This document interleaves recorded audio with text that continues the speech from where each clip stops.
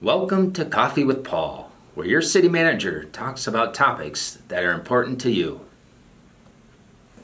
All right, welcome back to another Coffee with Paul. Today with me we have our newest Assistant Chief, Joe Fishbaugher, here today. You've been with us for about a year now, and I hear we got some new things going on at the police department. Can you help our citizens here in Brookings know more about the opportunities we have?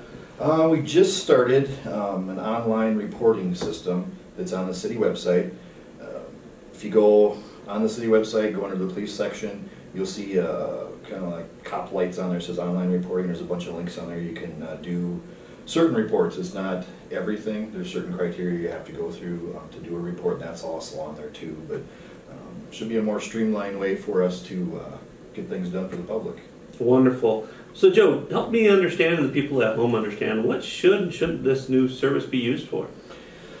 This new service, if you go online, there's several tabs, and I printed some of the stuff out here, but it's kind of limited to what they can report.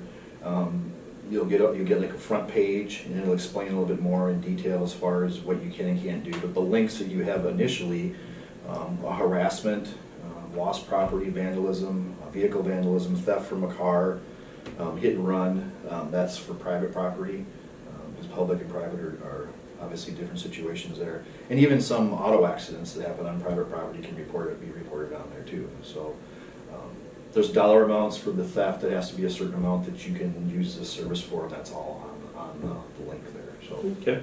So I assume we'd probably tell the residents at home if it's a real emergency, make sure you call 911. But these are for those incidents where maybe your garden gnome got stolen, and you want to report it later just for insurance purposes. Mm-hmm. The way I understand it, people can submit these reports 24/7, and then it automatically goes to a few people there at the police department.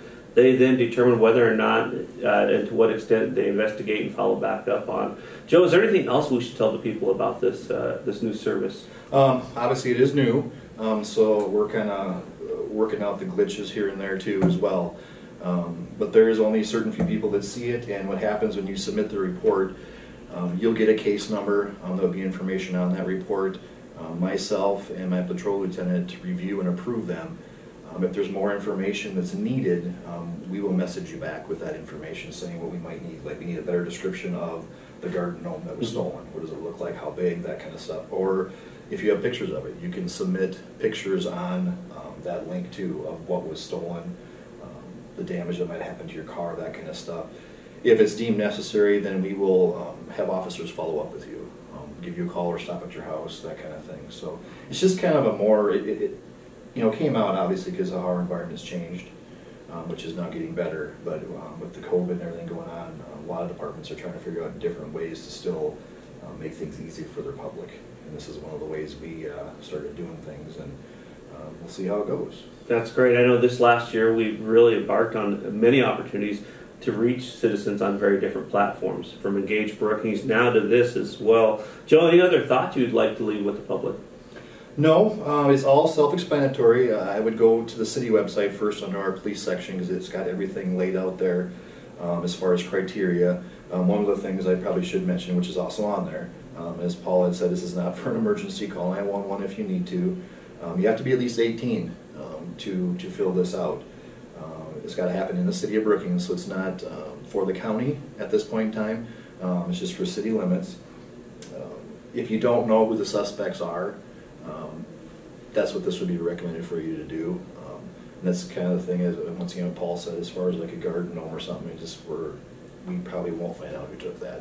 But at least you have a report for insurance and what you need to do. We don't have to collect any evidence.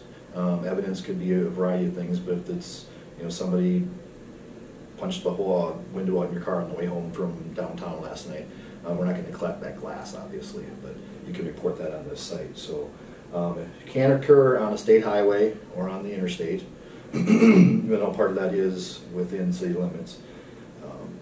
And make sure you have a valid email address and contact information on there, so obviously we can get back a hold of you if we need to. So yeah, and hopefully it'll help streamline things and make our job easier and the public's job easier getting information to us. And yeah. Well, thanks, Joe, for joining us today. And for those people at home that have more questions on this service, I encourage you to go out there and contact Joe. His information is located on this video. And if you have additional questions or would like to see how this works, go to our webpage. Seek out the police department's website, which will also be located within this video, and check out the Cop Logic. Once again, just another opportunity for us to connect with our citizens 24/7. Once again, thank you for joining us today with Coffee with Paul. Look forward to the next episode. Take care.